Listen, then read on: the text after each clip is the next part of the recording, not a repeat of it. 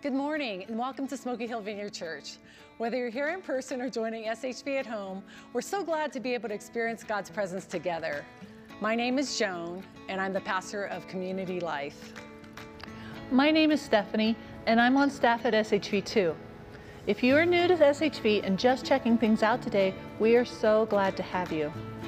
Today, we'll start with our service with a collective prayer for the people of Afghanistan and Haiti.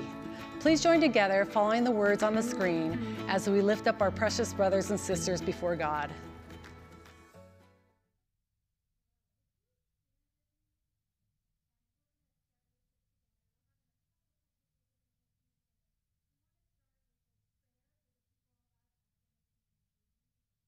So the words will be on the screen. And if you're not aware of those situations, just Haiti has gone through so much and has just recently had both their president assassinated and then just had an earthquake again this past week. So we want to pray for people there, and then in Afghanistan, all the people of that country, and especially followers of Jesus who are facing persecution once again. So the words will be on the screen, and let's bring up that prayer. So I'll read a part, and then we'll all join together. Father God, we lift to you the people of Haiti, suffering through earthquake, poverty, and government instability. Lord, show mercy. We pray for those working with Convoy of Hope in Haiti. Protect them and multiply their efforts to bring food and medical help. Lord, hear our prayer. Father God, we lift to you the people of Afghanistan suffering through the takeover of their country by the Taliban. Lord, show mercy. We pray for all those who are fleeing. May they find shelter and safety and provision for all of their needs. Lord, hear our prayer. And we pray for all those who follow Jesus in Afghanistan. God, would you give them your courage and peace as they stand for their faith? Would you comfort them in fear and encourage their faith? Lord, show your faithfulness to your people. Father God, remind us here in our comfort and privilege to pray for our brothers and sisters around the world who suffer for your name. Lord, soften our hearts. Lord, show your mercy. Lord, hear our prayer. Let's worship together.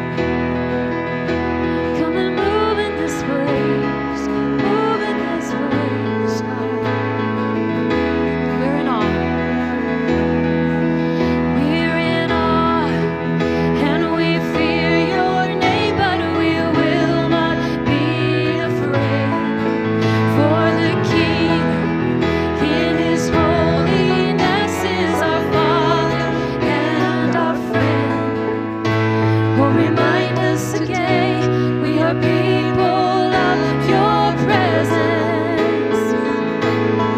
Let there be wonder. Let there be wonder in this place. Let there be worship. Let there be worship for your name. Come, Holy Spirit, how we need your fire again. Let there be wonder. Let there be wonder. Is he not the God who parted the sea? Is he not the one who heals our disease? Is he not the source of all that we need? You're all that we need. Sing it with me. Is he not the God who emptied the grave? Is he not the one who breaks every chain? Is he not the hope still with us today? You're with us today. So let there be wonder. Let there be wonder in this place. Let there be worship. Let there be worship for your. Let there be wonder. Let there be wonder in this place. Let there be worship. Let there be worship for your name. Come, Holy Spirit, how we need your fire again. Let there be wonder. Let there be wonder. Lord, we need you. Let there be wonder.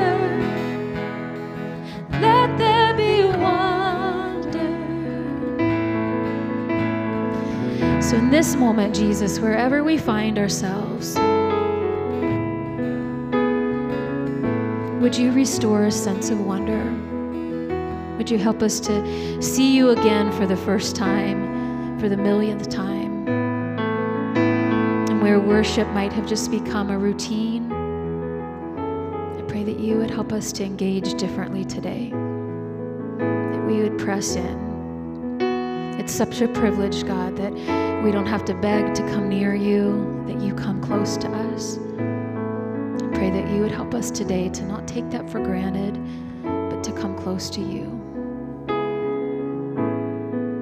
Amen.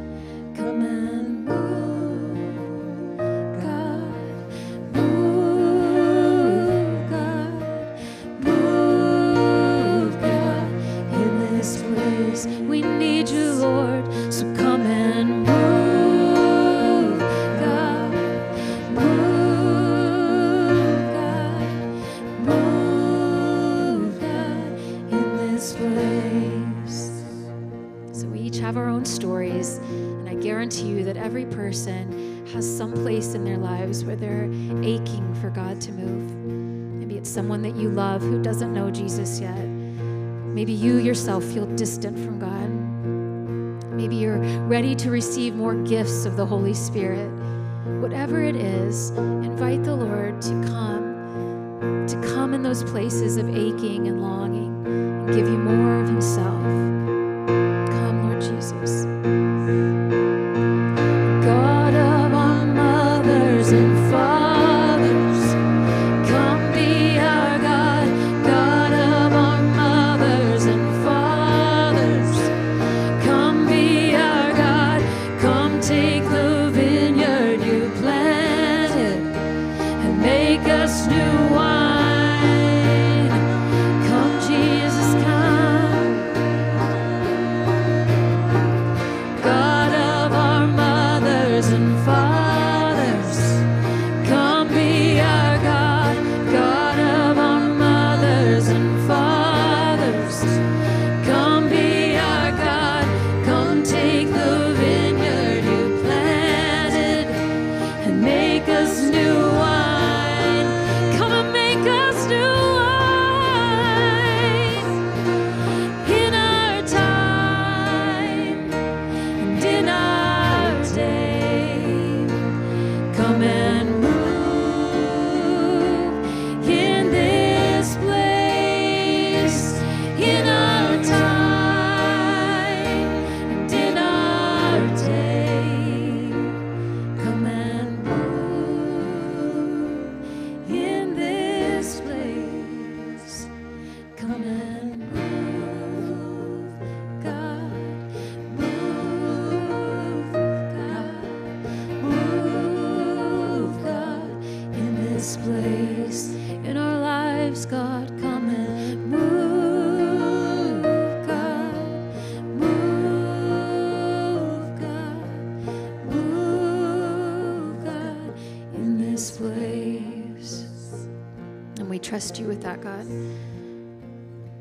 It's not our own manipulation or effort that transforms our hearts, but it's the power of your Spirit as we follow you and say yes to you.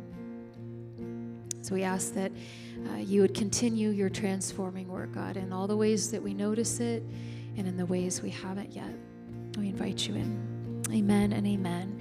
If you're here in the room, before you sit down, take a minute to say hello to someone. You could pass the peace, saying grace and peace be with you, and they can say back and also with you. If you're online, please take a moment to send a text to someone who may need some encouragement today. You can bless them with grace and peace as well.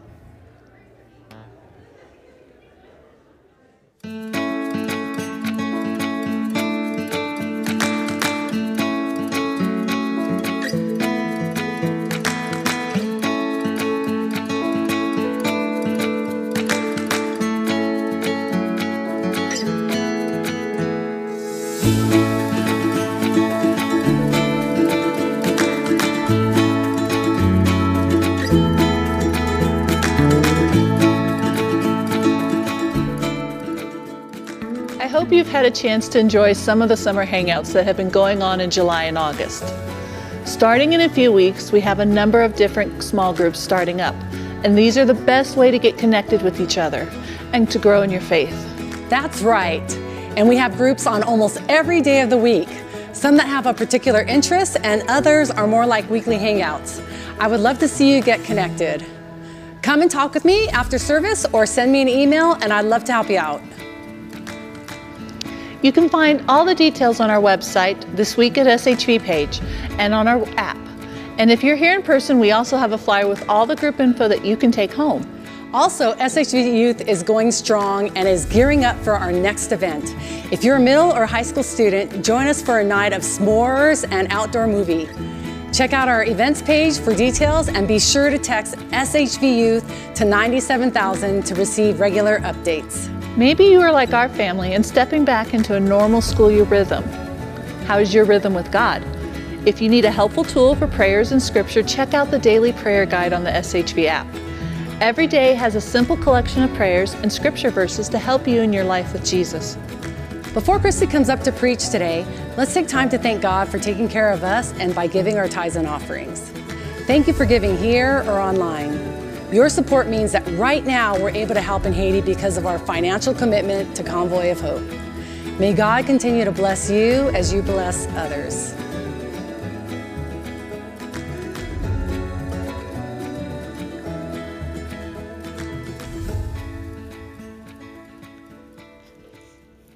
Hello, Smoky Hill Vineyard. How is everyone?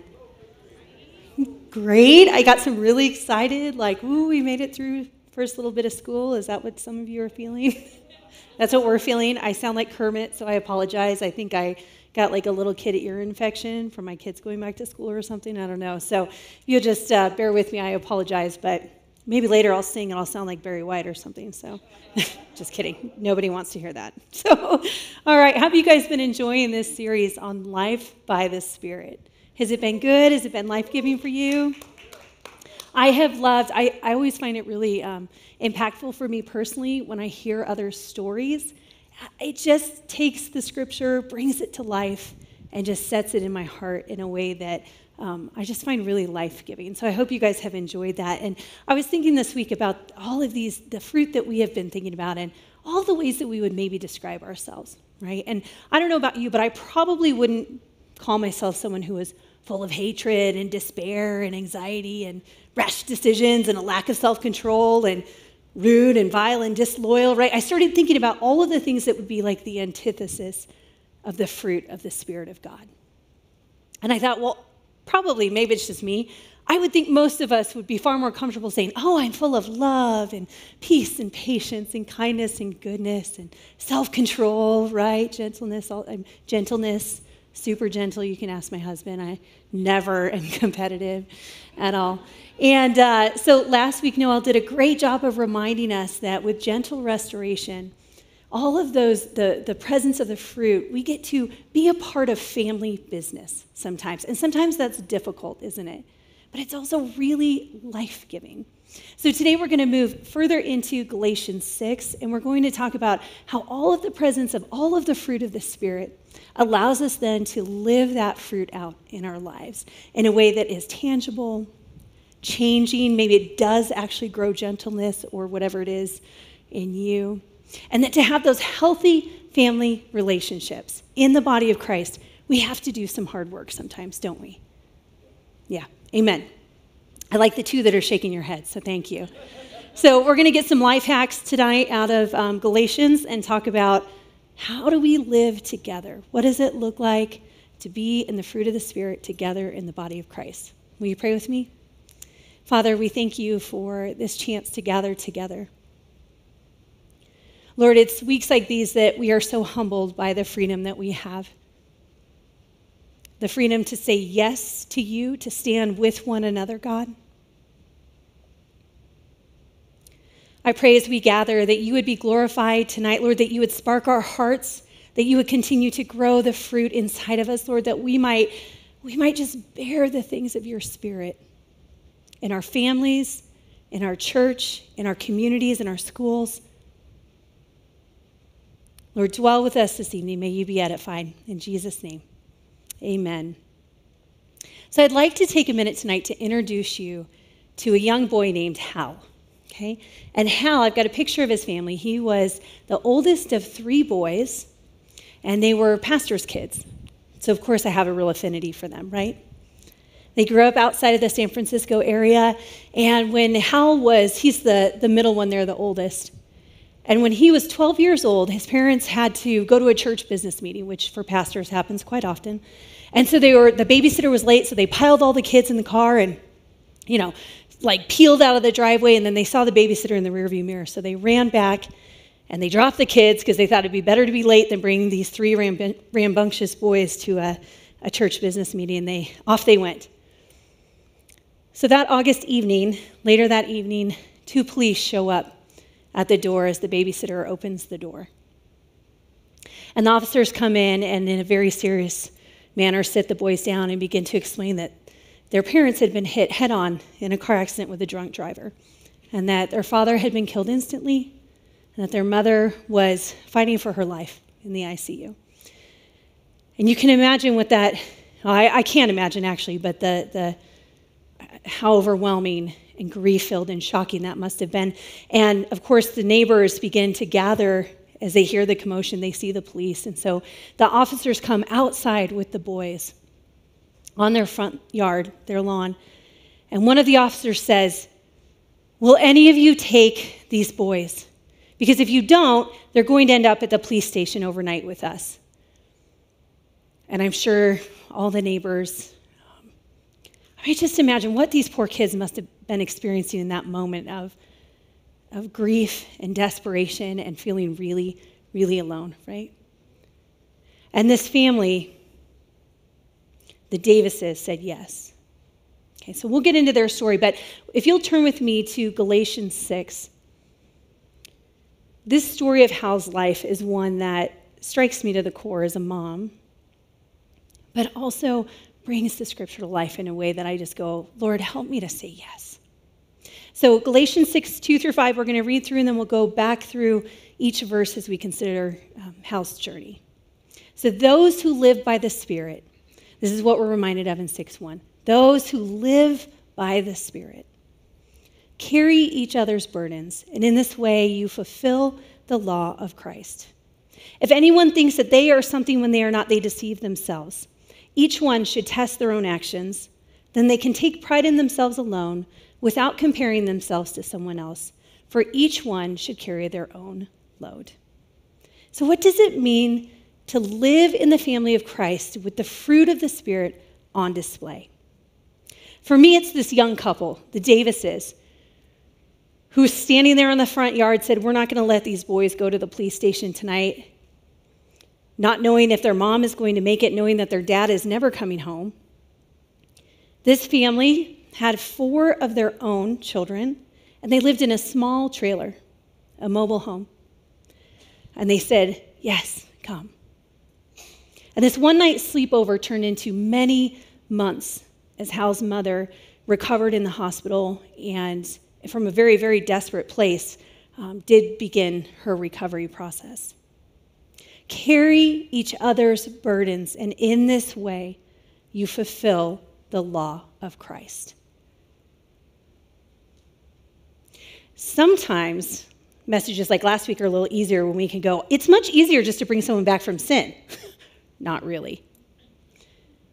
But sometimes when we're called to carry burdens, like this is heavy stuff, right? Matthew Henry's commentary on this section of Scripture says, "We're to bear one another's burdens so we shall fulfill the law of Christ. This obliges to mutual forbearance and compassion toward each other, agreeably to Christ's example. It becomes us to bear one another's burdens as fellow travelers."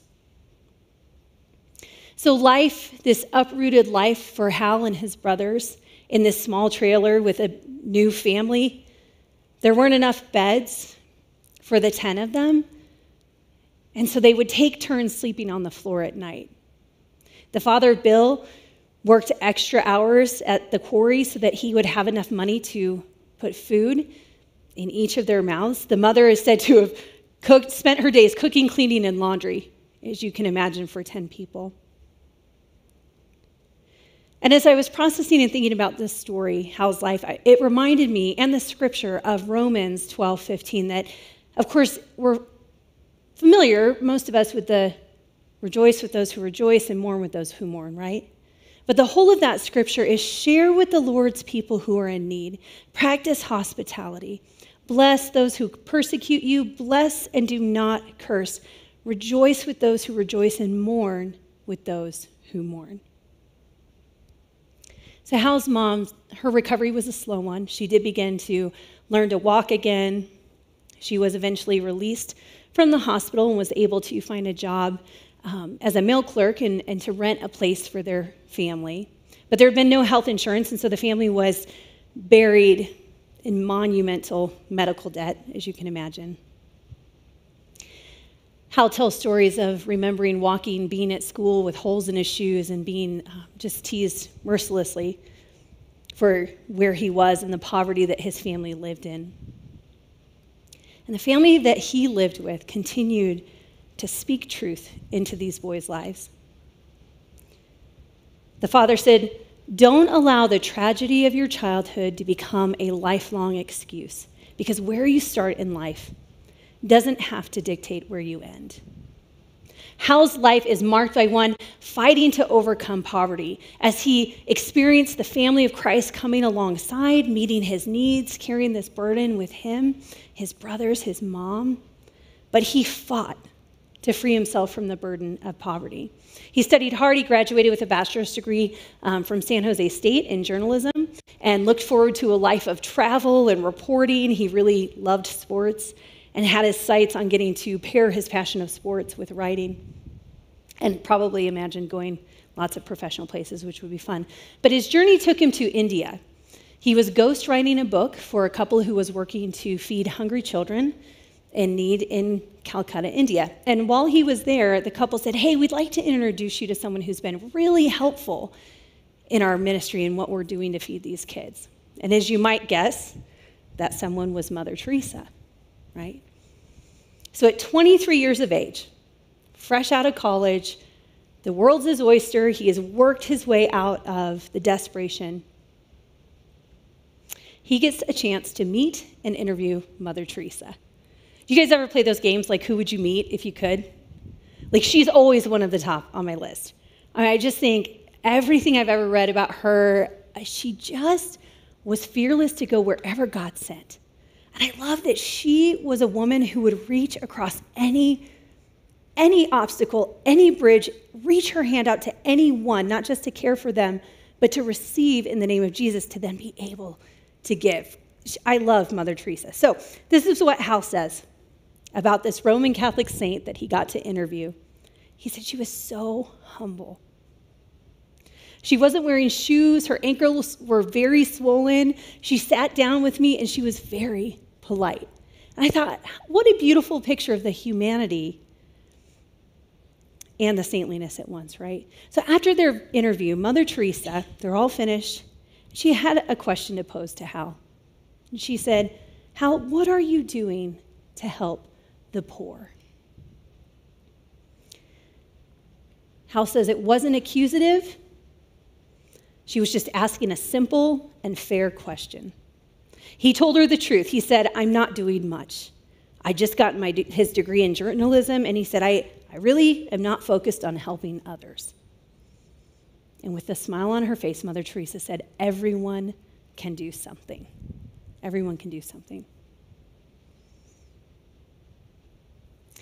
This encounter in India changed Hal forever. That simple question caused him to face some harsh realities in his own life. He had to come face to face with perhaps the fact that he matched a little bit of Galatians 6:3. If anyone thinks they are something when they are not, they deceive themselves. And then, of course, as we continue in Galatians 6:4 and 5, each one should test their own actions. Then they can take pride in themselves alone without comparing themselves to someone else, for each one should carry their own load. This is hard, right? It's really easy to go, yes, of course we should carry one another's burdens. Yes, we shouldn't compare ourselves, right? But have you ever done a word study of compare or comparison or compared in the Bible? It's not one I would typically necessarily do, but I did for this week. And do you know how many times God cares about us comparing to others? Well, I could find one in John 21. There's probably some more I just didn't come across. But when one of the disciples says of the other, "But Lord, what about him?" What's going to happen with him, right? He's comparing what the Lord has just done in his own life to say, "But what about that one?" Do you remember what God says? Jesus says what? "Don't worry about that. What is it to you? You focus on me." That's the only place I could find between disciples, because everything else that I could find, I didn't read every scripture, so I will say there's more out there, but everyone that I found talks about the comparison of God, because no one can compare, right? And so I was thinking about how our culture is so seated in this place of, oh, if we just had this, if I just had this, if I'm watching them, and oh man, our marketing, our television, our everything if I just had that Tesla, or if I just had the shoes without holes, or if I just had whatever it might be, maybe food security for the next day. Whatever that is that you find, maybe it's in your own spiritual journey, and you go, gosh, I love the way that person prays.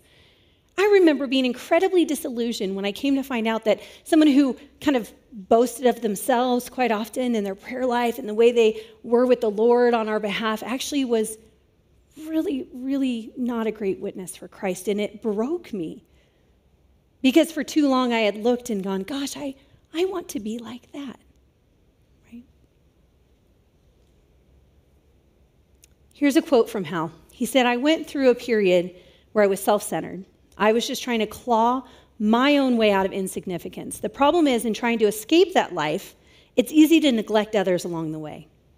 I was the guy that would see a homeless person and cross the street, so I didn't have to confront him. My focus was climbing to the top instead of helping those trying to climb with me. And like I said, this experience in India changed him, and he began to investigate what was it like for these people living in poverty today. Not his understanding of it when he was a child, but like today, what is this like? And with God's leading, he went to 8 different urban cities and lived on the streets for 3 days in each city, Atlanta, Chicago, some rough streets. And he spent 3 days getting to know the prostitutes and the drug dealers and the homeless and the destitute in each of those cities. And he allowed the Lord to begin to work on his heart once he learned their stories and began to carry their burdens. So he went home after that experience and he withdrew, I think it was the $300 that he had in his account, and filled up a truck with food and went to begin meeting needs for those who were in those same situations. Now, some of you may not recognize this story, but have you ever heard of the organization called Convoy of Hope? Okay, so Hal is the president and CEO of Convoy of Hope, Hal Donaldson. And I don't know how much you know about Convoy. SHV has been a partner with Convoy for quite some time. I was thinking about actually, I think like when my daughter was a baby, so it would have been about 13 years ago, Mike and I went with Greg and June to one of their events in California. So I know that the partnership, the kingdom partnership that SHV has is long enduring, and Mike and I have had long history with Convoy. And every time I hear Hal's story, I'm moved with the power of how his really awful, terrible circumstances led him not to remain in a bitter place or a desperate place, but to then help to lift others up and out of theirs. He bore their burdens. And I'll just tell you a little bit about Convoy, because this is one of those organizations that year over year is one of the top the Navigator ratings and for charities. And they have 4 main initiatives. Disaster response. Now, if you're on our Facebook page, you saw this week we posted about Convoy's response in Haiti. If you're not, you can go check it out. We've posted a video and some of the updates of what's happening on the ground. So Convoy will go in, they're staged around the world in different warehouses, and they're ready to respond in an instant. When Hurricane Katrina hit, they actually were so effective, they had government agencies coming to them saying, we can't even get our stuff on the ground. We don't know how you're doing it, but can we just give you our money to keep doing what you're doing? This is how effective they are. They're incredible. So not just domestically, but internationally, they respond to disasters. They have this incredible women's empowerment program where they will take women through a 2-year program of training to understand how to build a business, how to give them an idea, and the capital then, once they've graduated through the whole program, the capital, the seed money to start their business. Because they found that if you can change and eradicate poverty for a mother, not only will her family be radically changed, but then the moms begin to help the other moms. And they begin to say, let me show you what's happened with me. And they begin to seed into their community in ways that change entire faces of towns, of families. It's incredible. They have a doctor they call Dr. Dirt. He heads up their agriculture program where they help to go into certain areas and develop agriculture that will be sustainable, that won't drain a community's resources, but 10 years from now will actually be more fruitful than it is right then. And then the whole goal of that is get them started and leave. right? They celebrate every time they get to leave a community because it's been so successful. And their children's feeding program is amazing. So about 3 years ago, they hit 250,000 children every day that were being fed, which was a huge accomplishment. And just 2 weeks ago, we got an update on the numbers.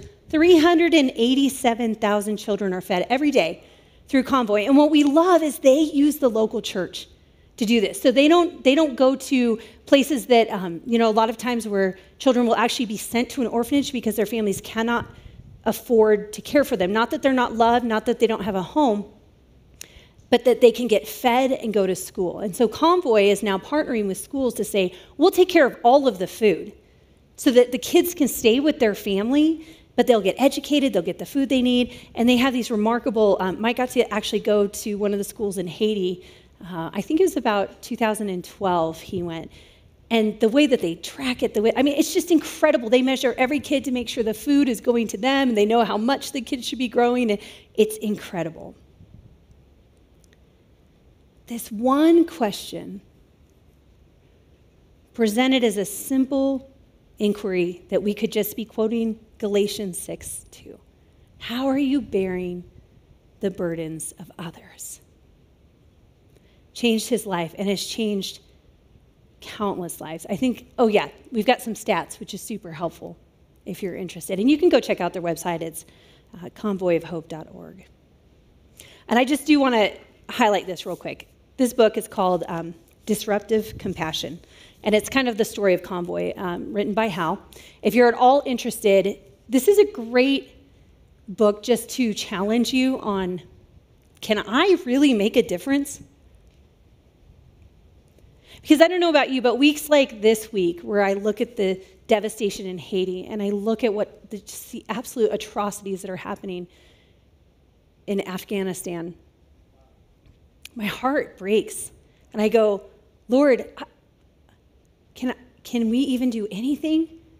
And we can find solace knowing that because we partner with people like Convoy, that SHV and us personally, and our alignment with them means we are on the ground in Haiti. But for some of us, there may be a little bit more. So I just wanted to mention that tonight, just in case you're looking for a really practical consideration of, God, what have you maybe called me to do? Because here's my question for you. We've spent the last 2 months kind of going through all these fantastic stories, right? The ways that the scripture has come alive, the people that we've seen that really represent faithfulness and gentleness and love and joy and kindness, peace, self-control. Those who bring the fruit of the Spirit in to bring gentle restoration in the family and challenge us maybe to go further beyond. Do you sometimes, though, feel like a passive participant in that? Like sometimes I'm like, oh man, that's amazing. Well, that was a great sermon. See you next week. Sometimes, I'm just going to be honest.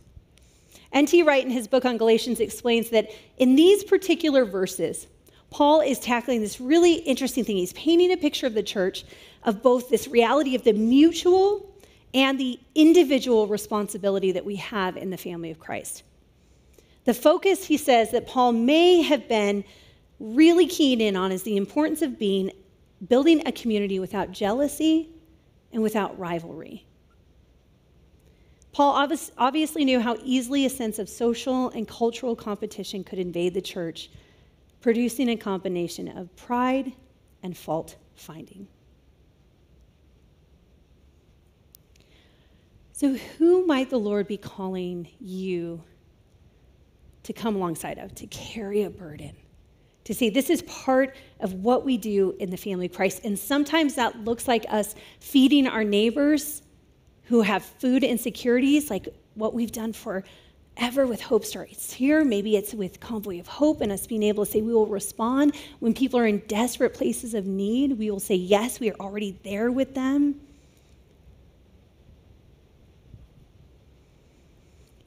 Or maybe when we read a scripture like Galatians 6 in the beginning and you kind of go, boy, I feel that twinge in my heart about comparison. I feel something when we hear those words of living a life that is not one to be compared, but Lord, to consider that nothing compares to you, and that our own journeys are ours, and Lord, that you have something powerful.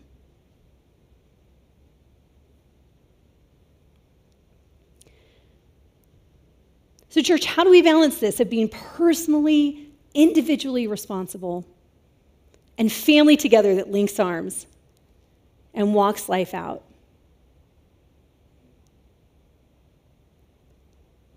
Does anyone have any ideas?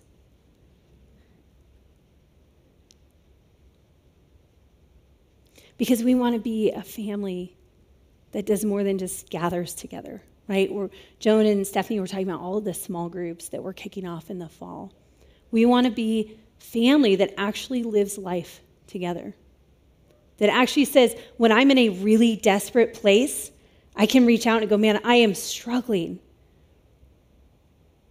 When I sound like Kermit the Frog and my dear friend brings me throat coat because I'm able to reach out and go, hey guys, I'm like really struggling. Who says, do you want to go check out that school in Haiti with me? Do you want to go see what's happening in the orphanages in Calcutta? Do you want to go on and on and on? Do you want to say yes on someone's front lawn to whatever it is that the Lord's going to put in front of you? This isn't a message to make us feel guilty. This is something to go, Lord, I want to be who you want me to be. Me. I'm not speaking for you. I wouldn't assume anybody else's place but mine.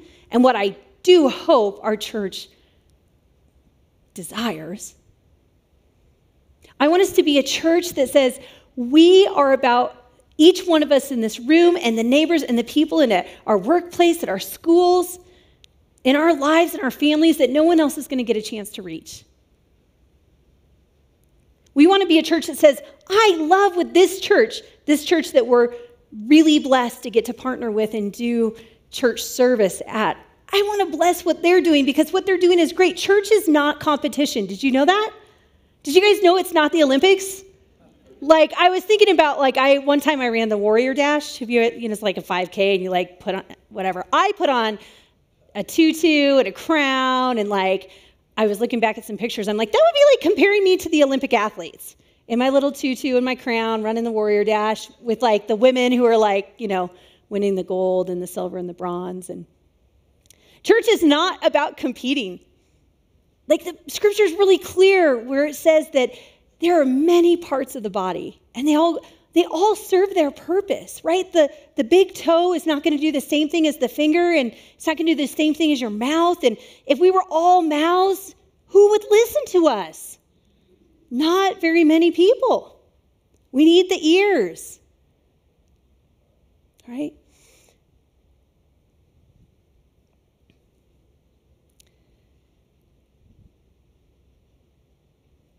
So we're going to do communion together. And I want us to just, if you're willing, would you just ask the Lord this? Not for a dream maybe of 45 million people big. Maybe it's a dream for one person.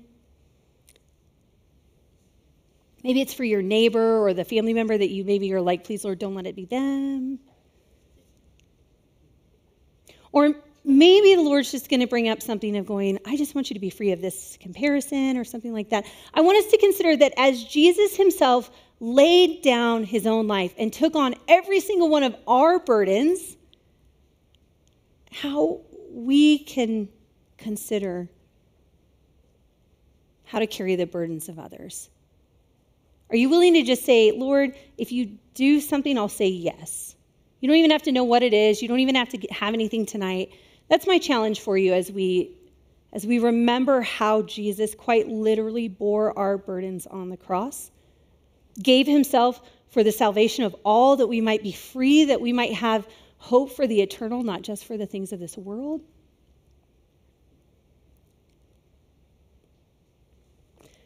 Would you be willing to say, I think that's the question in front of you, just would you say yes if I bring something to you? Those joining online, you don't have our fun little cups, so feel free to just grab juice and a cracker or bread and join us.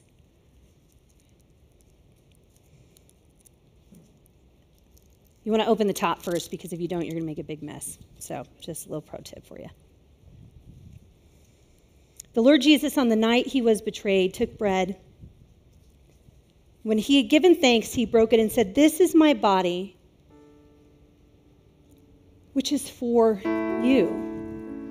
His body broken, him bearing the weight of our sin on the cross, broken on our behalf. Lord, we remember you.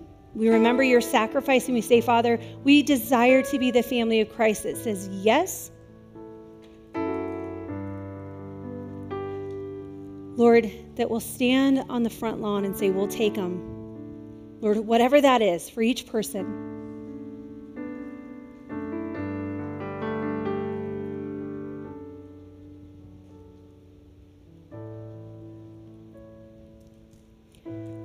Will you take the bread with me?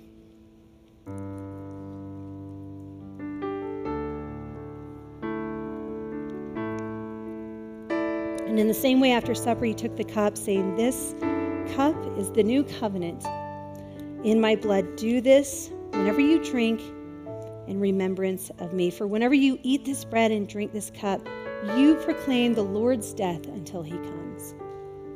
So, Father, today, tonight, as we gather together and we say, Lord, how would you have us be set free from sin, from comparison, from a focus on our own selves, Lord, as you desire to challenge us to bear one another's burden in the way that you perfectly witnessed for us.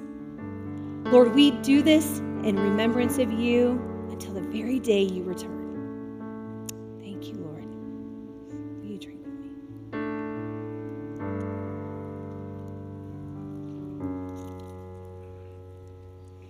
Noelle is going to close us in worship. And the team. Thank you, guys. Let's stand together. I just want to real quick say, if you guys have, we're going to make ministry available. If you have anything at all that you, in the same ways maybe that you were grieved this week, that feels so burdensome, let us come and join you right now. Let us carry that burden today. You don't walk alone.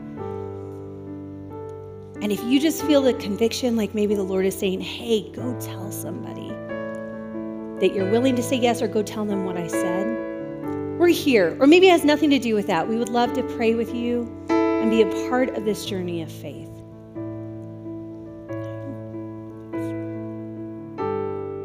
We can go ahead and have our prayer ministry team come up. These are folks who've been trained to pray with you.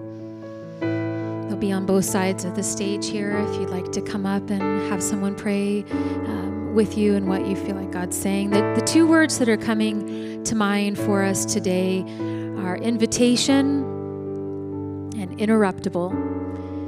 And so I think that for many of us today, there is a particular invitation that we feel God saying. And maybe it's just that we'll be ready to accept that invitation. But if that's something that you feel like God is asking you to commit to, it's always better to make commitments with other people, so we have encouragement, so we have accountability, so we're not doing it alone. So if you know today is a day where you're ready to say yes to the invitation of God, maybe it's, again, like Kristi said, something that you already have the specifics for, and maybe it's just being ready to say yes. I'd encourage you to say that out loud, to have someone pray with you, to have that courage in the moment to accept God's invitation. And alongside that is interruptible. Often the pace that we live our lives, we don't make room for the Lord to interrupt us, to notice someone who God might be putting in our path for a reason. So that would be a wonderful thing to commit to tonight, too, to be interruptible by Jesus. Feel free to come up for prayer for anything. Don't leave the same way you came. As children we come with arms open wide, so desperate for you, so in need of your light.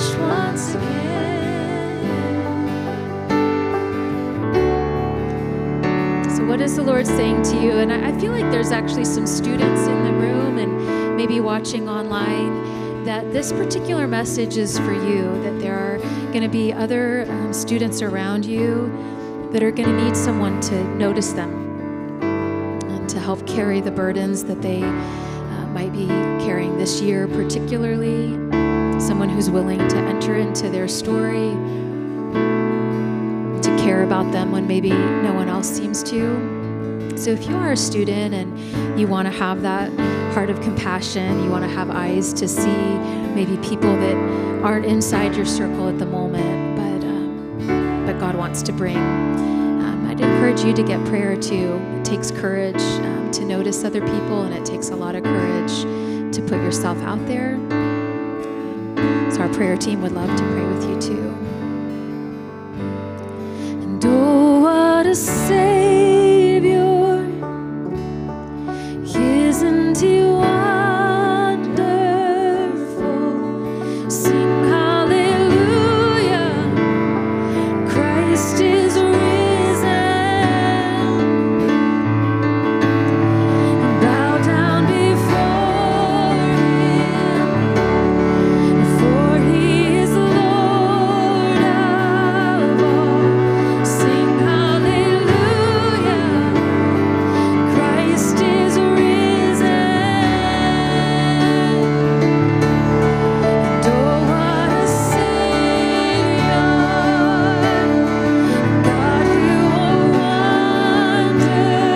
wonderful. Sing hallelujah, Christ is risen.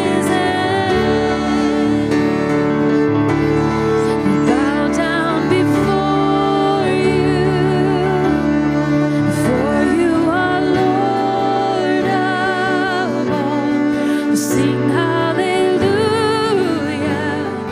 Christ is risen. Come, Holy Spirit. We sing, come, Holy Spirit. Come in your power. Come inhabit our praise. Come now and reign in our lives. Come, Holy Spirit. Come like the wind. Come be Lord of our hearts. And come fill your church once again. As we close our service today, I'd encourage you to hold out your hands. Open hands are just a sign that we're ready to receive good gifts from a God who loves us very much. I'd love to pray a blessing over you. I bless you to be people who do not live life alone, but who join in the community of the Trinity, Father, Son, and Spirit, who choose not to be alone, who choose to be with each other and with us. I choose you, bless you to be men and women and young adults and children who know the deep love of God and who carry that with you in such a way that it's ready to spill out to a world that is in need and that is looking for rescue. I bless you to be people who have compassion beyond your own making, that the Lord would break your hearts for what breaks His, and that you would be moved to action towards justice, towards kindness, towards humility. And I bless us to be a people who carry each other's burdens, who are interruptible, and who accept the invitation of Jesus day in and day out. Go in the name of the good Father and the perfect Son, and the present, powerful Holy Spirit. Have a great week. Hey guys, Mike and Kristi Caulley here. We're the lead pastors at SHV, and we wanted to personally invite you to join us in person on Saturday nights for service at 5 p.m., worship and community. You know, there's a special thing about actually being with other people in the room and learning what life with God looks like. And the SHV community is full of incredible people from different backgrounds, and we're all learning how to follow Jesus together. Yeah, so whatever your story, whatever your history, whatever your dreams for the future, you have a place at the table here at SHV. Yeah, and we would love to get the chance to know you better, and not just we in a large sense, but for Kristi and I, we would love to get to know you. So if you are around on a Saturday and it's your first time in person, please come say hello to us. We'd love to have a chance to meet you. And remember, you are not alone. We are all better together, and we hope to see you soon on Saturday nights. Yeah. God bless. Have a great week, and hopefully we'll see you soon on a Saturday.